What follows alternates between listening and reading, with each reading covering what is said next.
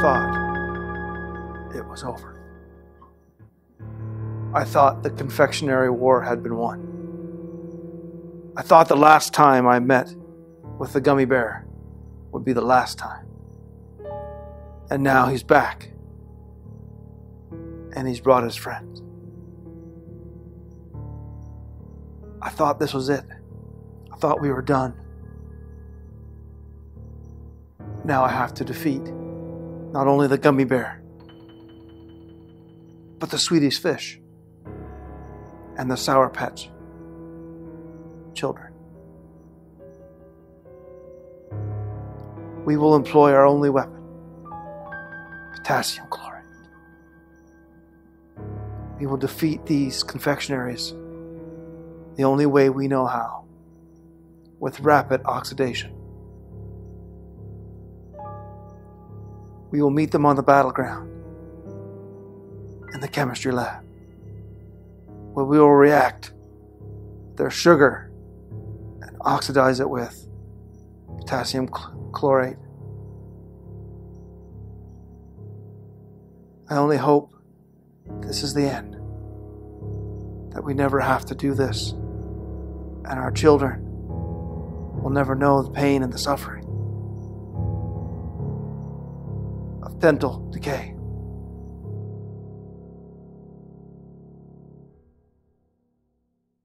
Round 1 against the gummy bear. Alright, buddy, get down there. Look at this yummy candy. He's going to hit that molten KClO3. And wow, look at that. We have rapid oxidation. Look at that poor little gummy. He's had better days for sure. Notice the white powder on the test tube. That's going to be some powdered potassium chloride. It's a white powder. Probably a little bit's escaping through the top as well. And you can see there's a lot of smoke. That smoke is actually steam. Probably a little bit of KCl being carried on the convection current, and a whole lot of CO2. Now look at that brilliant color. Just look at the energy that's involved in this reaction. I mean, this is amazing how much energy there is in this reaction being released all at once and giving us a spectacular result.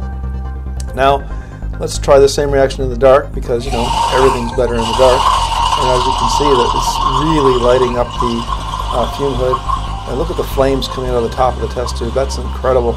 You can see the potassium chloride building up at the top of the tube again. And it's just spectacular to see the brightness and all the energy in this reaction in the dark. It's just incredible to me. I find this reaction to be fascinating. And look at the purple color of the flame at the tip of the test tube. Quite impressive, actually, in my opinion. So let's move on to one of the gummy's friends. I think it's time that we take care of that Swedish fish, shall we say. Here he goes. Now the Swedish fish didn't get totally submerged, so it'll take a little time to react.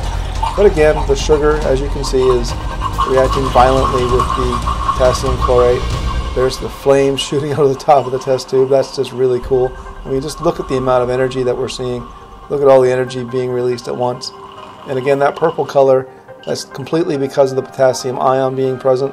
Has nothing to do with the color of the candy or the type of candy. Here's a Sour Patch Kid. As you can see, the Sour Patch Kids are loaded with sugar, and their sugars are reactive, and they are definitely reacting violently with the potassium chlorate, which is just really awesome. You can really see the steam and the CO2 coming out of this reaction now. And again, the buildup of white powder on the test tube is potassium chloride.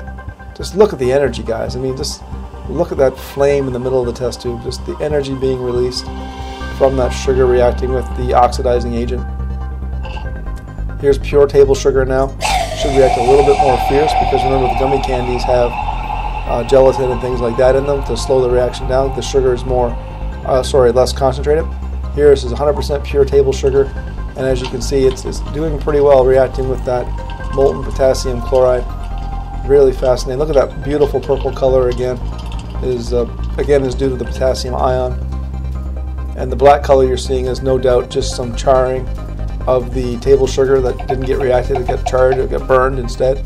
Here's fructose, monosaccharide found in table sugar, and it appears to be reacting much more violently. I just love the purple flame in this reaction coming out of the top of the test tube. This kind of goes to show you how much energy really is stored in sugar, how many calories of energy you can really get from sugar. It's a fascinating little reaction, and I really hope you enjoyed it. and we'll see you guys again.